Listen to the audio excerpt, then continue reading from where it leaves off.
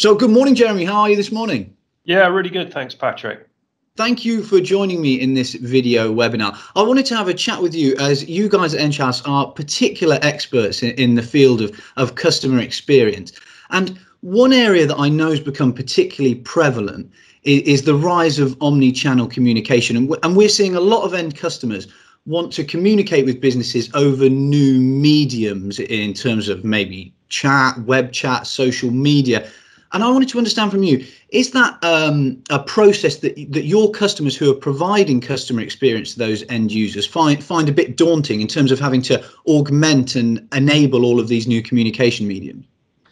Yeah, so I think it's a really good question, and I think there's so much hype and heat and noise within the marketplace about what businesses should be doing in order to serve their customers, more effectively. And actually, if you sort of take it back to basics, so one of the first things that we do with any organization that's looking to invest in technology is actually ask them a couple of really simple questions, which is, what are the top 5 journeys that drive 80% of your revenue? What are the top 5 journeys that drive 80% of your complaints? And what are the top 5 customer journeys that have the highest regulatory impact? And if you stop and look at it from a customer journey perspective, everything else starts to fall in place properly. What tends to happen is people jump ahead and start to say, we must have this channel, without questioning why or whether the customer uses it or whether it's relevant to your most popular customer journeys. And that's particularly true when you think about, the latest heat and hype in the market around AI and bots and things like that people are rushing to the technology before thinking about the customer journey and what the consumer actually wants. So yeah, we would always advocate start from the basics and build it up from there. One of the biggest mistakes I think most organizations, can sometimes make is just adding channels for the sake of adding channels. And probably if you look back in the history of time of one of the classic examples of that was social media. So, most marketing departments saw social media as a brilliant, free, cheap way to communicate one-to-many, do a tweet, do a social media post, communicate free of charge. You haven't had to pay an advertising cost. Brilliant. What they didn't do as an organization was then kind of realize, well, if you're going to communicate with an end consumer through that channel, there's a pretty good probability that that consumer is going to want to communicate back with you through that channel. And most organizations were completely ill-equipped to deal with the then sort of avalanche, a tidal wave of customer inquiries that they found coming through social media channels. And the skill set that you need to deal with a customer response in 128 characters is quite different to the skill set that you have classically in a voice-based contact center. So you do have to think about your customer experience strategy, think about those customer journeys, and then layer in the technology in an intelligent way. Yeah, it appears difficult, as the example you used there of social media, for businesses to understand fully how these emerging communication channels are going to work. And you mentioned bots, and there is a lot of talk in the industry, and there's a lot of bluster in many cases about the use of artificial intelligence and machine learning within bot technology, and apparently we're all going to be communicating with bots, and that there's going to be no need for human-to-human communication. At Enghouse, where do you see the chatbot and bot technology have the best, most effective improvement of customer experience with your customers? Yeah, so I think, again, huge amounts of noise and hype and possibly even hysteria in the market around, the bots are coming, AI is coming, it's going to take over the world, everyone's going to lose their job. All of this kind of noise, a lot of C-level attention, so people see, one layer below sea level being told we need AI, we need bots, we need ML, NLU, NLP, all of these things, buzzwords that get kind of thrown around, again, without the proper consideration of how and where it will get used. And what we tend to say to people is one of the first things you need to consider is what is your customer experience strategy? So is it digital by design or is it digital by default? So an example of digital by default would be somebody like Ryanair. They really don't want you to talk to them. You're going to be forced through as digital channels, self-service channel, automated channels as much as possible because they're lower cost, candidly. If we think about somebody like John Lewis, First Direct Bank, people that are happy to invest in the lifetime value of you as a customer and accept that dealing with you maybe through a voice-based call will cost more, but you may end up leaving that interaction more happy, your problem solved, and you'll stay as a lifetime value customer. So there isn't a one-size-fits-all answer to this. Every business is different, and it's based on the market you're in, your competition, your pricing points, all of those things. But at a sort of board level, you need to make that determination as to where do you fit on that spectrum. Then when we start to think about how do you layer in AI and bots and where do they add most value, there's a sort of a huge shift to the power in your pocket. So if you think about your mobile phone and what's possible now compared to 5 years or 10 years ago, and you think about where could that be in 5 years' time, you think about technologies like, the Alexa, Echo Dots and things like that most people have got on their kitchen worktop these days. The ability to make that type of quite powerful technology affordable and accessible to most people is really driving customer expectations. So if you look at IT spend, consumer IT spend outstrips business and government IT spend by a ratio of 10 to 1. So an expectation is set in a consumer's mind of how things should work in the consumer world. So an example of that would be video conferencing. Everyone got a smartphone. Suddenly you can do FaceTime with somebody on the other side of the world by pressing a free app on your phone. So you now have an expectation that, well, if I can do it on my iPhone with my friend in another country, why can't I do that with you as a business? So as we start to then bring that down to where do bots fit? What we tend to see in the customer experience environment is AI and bots add real value in highly structured environments. So you see them being deployed in areas like the travel industry, because if you imagine it a little bit like a roundabout, in a travel situation, there's generally only 3, 4, 5 exits on the roundabout. What time's my flight? What gate is the flight? Can I change my flight? Can I book a seat? The variables are all known up front. And so when you operate in that prescribed environment where all of the possibilities are known, AI and bots work very, very well. So it's a bit like if you went back however many years ago, 30, 40 years ago, when IBM came out with Big Blue and the robot or the computer first beat the world chess champion. Chess is a game that's parameterized. There's rules and boundaries, and AI and bots work very well in that. Where they start to sort of run out of runway quite quickly is when you start to introduce different dialects or swear words or different language or stress or situations that are unexpected. So if you think about you've lost your wallet and you're in a foreign country, you're probably going to be quite emotionally sort of stressed and charged. And the language and the way that you phrase things might not fit perfectly well with what the bot is expecting. And so, we always advocate, think about that customer journey, think about what the optimal journey is for the customer, think about what the optimal journey is for the business, then layer in the technologies that make sense. And part of that will be automation, part of it will be self-service, part of it will be human agent service, and part of it will be AI bot-driven service. And so it's finding that kind of right balance. And what we tend to find is bots are doing great stuff around, high volume, predictable, same stuff again and again and again. And they're also adding a lot of value to the human agent. So if we think about, in the Enghouse world, we have helper bots and coacher bots.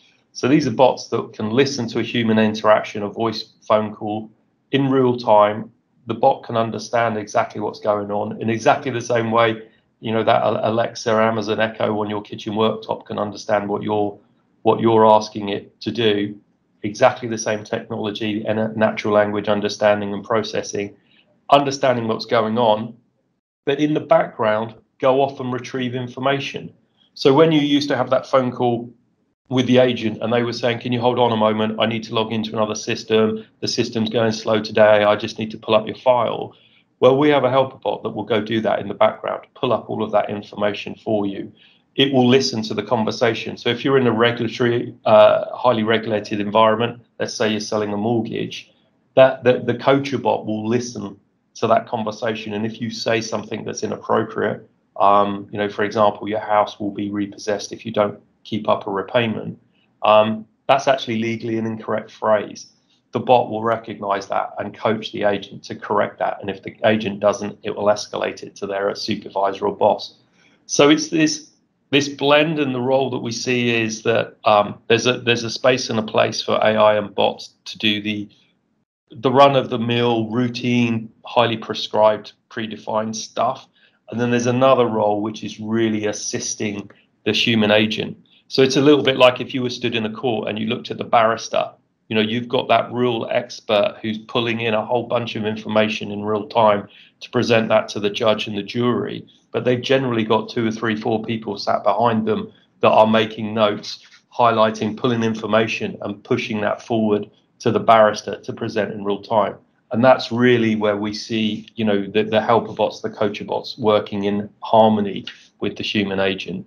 And I think one of the things that we see with smart companies that have thought about the customer journey, they've thought about the digital by design approach, is that whenever you deploy AI bots, you know, AI-driven web chat, you always have to have that escape route built in of the escalation path of when the bot runs out of runway, how can it flip it to a human very quickly, and all of that context that was already provided by the end customer is kept and pushed forward to the human agent so that there's a seamless handoff. There's nothing more frustrating for a customer than to interact with a bot, provide a bunch of information, the bot can't deal with it, and then they have to go sit in a call and wait to speak to a human, and all of the context, all of the information that was previously provided just evaporates. So you've got to kind of think about how these technologies, you know, are integrated and linked together and work in harmony.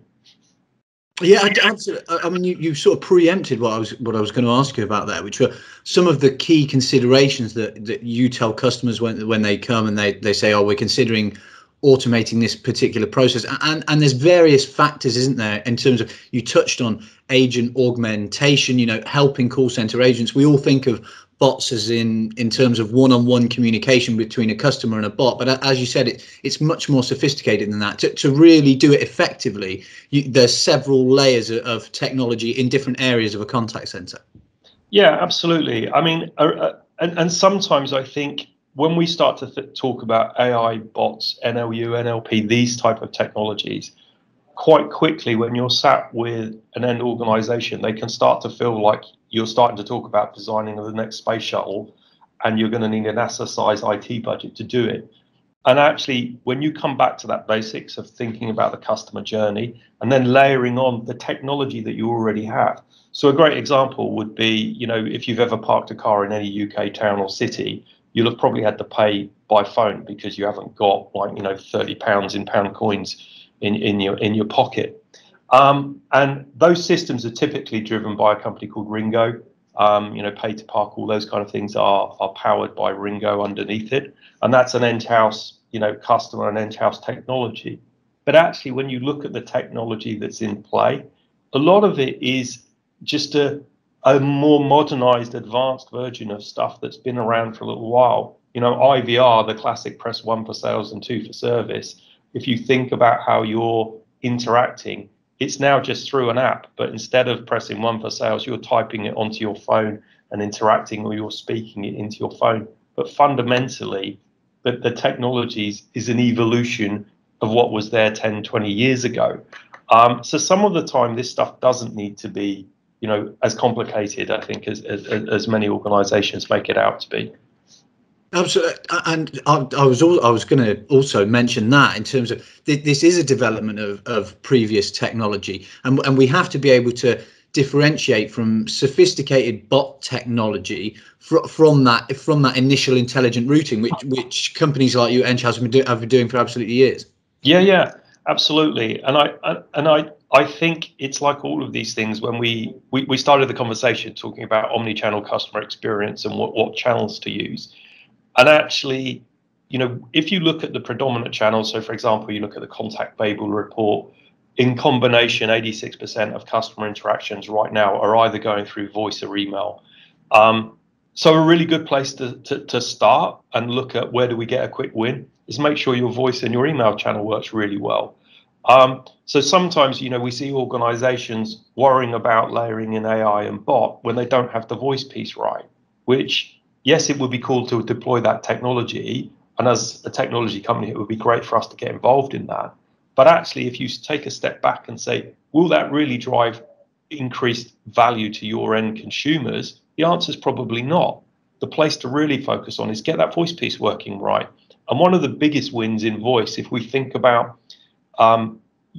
yourself and the way that you interact. Most people, when they've got a customer problem, the first thing they do is type it into Google to try and solve it themselves. The last thing people really want to do is sit in a queue and wait to speak to a human. So people are a lot more willing to self-serve. So if we see concepts like social service, where companies like giffgaff are very, very good at using their existing customers to help other customers through user forums, and have a whole reward mechanism set up to do that. So as we start to sort of think about, what is the right approach, as more and more stuff is solved through a self or automated mechanism, by definition, the stuff that ends up coming through to a human is the awkward, ugly, complex stuff that can't be solved. It can't be fixed easily.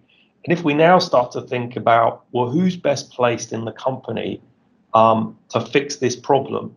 And quite often, it's not your classic contact center agent. They're people that are in the middle and back office of your organization. They may be senior management that are needed for a particular decision. They may be third-party suppliers to your organization. And so this is what is driving the huge growth in things like unified communications and collaboration technologies like Microsoft Teams and Slack. Companies need a collaboration environment to solve these problems. We see technologies, like one-time URLs that are being pushed out to customers to say, this is, sorry, your holiday didn't go right. We're happy to make a refund of £1,000. Are you happy to accept it? Click this link to acknowledge acceptance of this offer.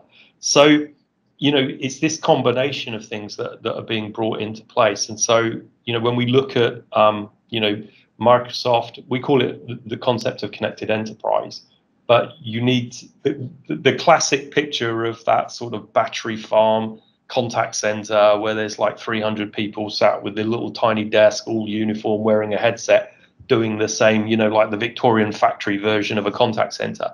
Actually, when you go into most organizations now, that's completely not the case. The contact center is smaller, and it's a lot more dispersed. So there's different people in different departments that are pulled in to a customer situation when they can add specific and explicit sort of skills to that customer problem. And Jeremy, it's fascinating talking to you and hearing about the different areas. And as you said, it's a complex business. Where can I realise we've touched on this from a very high level. So where can the viewers go? I know you at Enghouse have done lots of work in terms of white papers and research. What's the best place for the viewers to find out more information? Yeah, so I'd say, obviously visit enghouseinteractive.co.uk. There's a whole host of information there. There's videos, there's case studies. We talked about Ringo and many others earlier. Fujitsu is another example of an AI-driven customer case study. So there's a whole bunch of stories and white papers and artifacts and assets that can be found there. Obviously, we're on LinkedIn and social media as well, so you can follow us on Twitter and LinkedIn to get kind of updates on or more immediate updates. But the deeper, richer content is generally on our own website. So yeah, that would be a great place to start. Well, I was going to say we'll include the links to that on the video so that the viewers can go straight through to that. But Jeremy, for the meantime, thank you so much and talking to me a little bit more about it. It's my pleasure. Thank you for asking us to participate.